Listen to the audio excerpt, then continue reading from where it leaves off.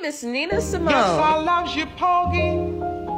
Has there ever been a more influential and inspiring artist than Nina Simone? Feminist writer Germaine Greer once said, "Every generation has to discover Nina Simone. She is evidence that female genius is real." And with each generation, that rings true. Endlessly copied, covered, and sampled, a piano prodigy by age 12, her style reflected her classical training and her soulful upbringing on Black gospel music. Both an expert interpreter, her cover of the Gershwin staple, "I Loves You, Porgy," was a top 20 hit.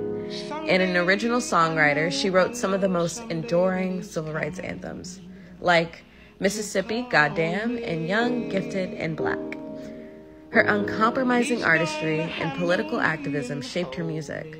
She wore her afro oh so proudly and wore African clothing long before others. Nina Simone will always be relevant and radical.